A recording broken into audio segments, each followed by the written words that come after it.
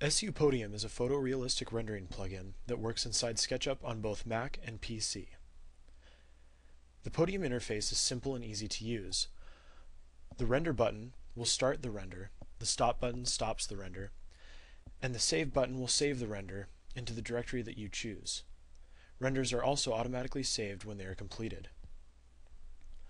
Multi-threading is supported by Podium, so the more threads you have, the faster your renders will complete. The preset dropdown allows you to select presets that come with Podium, as well as presets you may have downloaded or even created yourself. These XML files are what control the different rendering parameters for a scene. The default XML is designed to work for a variety of scenes: day, night, interior, exterior, etc. The quality preset sacrifices render speed for increased image quality. The noisy setting is an unbiased rendering algorithm. Basically, that means that the render will be slow, but the quality is worth the wait. The noisy setting maxes out at 10,000 rendering passes. It is unlikely you will need or want to wait that long. Typically, you will have a wonderful image after 150 or so passes. The number of passes can be changed in the XML, or you can search on our forum for XMLs that have been edited to include less passes. Other presets are available and further explained in the registered users section as well as throughout our forum. Light can be added to a face by simply selecting a face and moving the light slider. Applying light to a face creates what is known as a light emitting material, or LEM. LEMs provide excellent soft lighting, but should not be used as a primary light source because too many LEMs, or LEMs that are too big, will cause render times to be extremely long. There are two more lighting solutions available in Podium. The first is what is called an Omni Light. An Omni Light is the same as what other programs call a point light.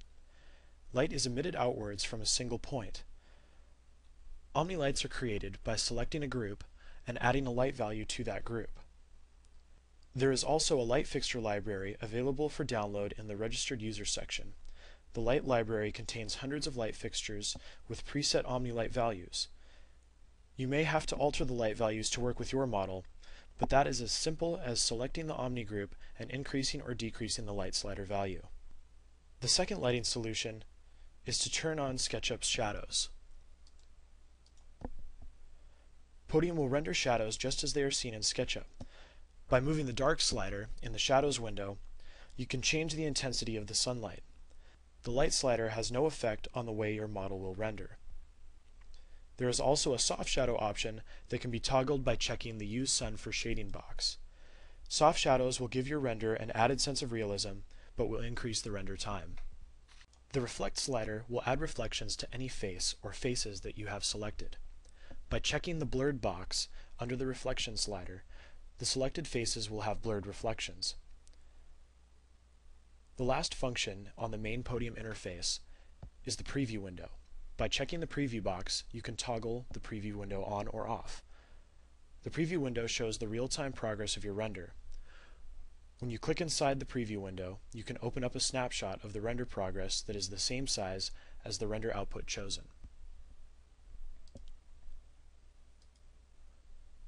Clicking the arrow button in the top right of the Podium panel will show the rest of Podium's settings. The first setting is the list of render sizes available. Here you can select your render size. The smaller resolution sizes can be used for testing a scene to see if everything is set up correctly. Several large and widescreen fixed resolution formats are available. There is also viewport resolution and 2x viewport resolution. Viewport resolution will render at the exact size as you have the SketchUp window open to. The 2x viewport will render at exactly double the size that the SketchUp window is open to. Next is the Render All Scenes option. Render All will render any scene that is in the model. This option is great for batch rendering several different views or frames for an animation. This option allows you to render several scenes overnight or while you are out of the office. The Settings option opens up a whole new window. Inside this window, you can select the amount of quality versus speed and how smooth or jaggy the edges will appear. Moving the sliders all the way to the right will provide the best quality, but increase render time. If you are just testing the scene, Slide the sliders all the way to the left for maximum speed. Here you can also select the output type and file location. This concludes the overview of Podium.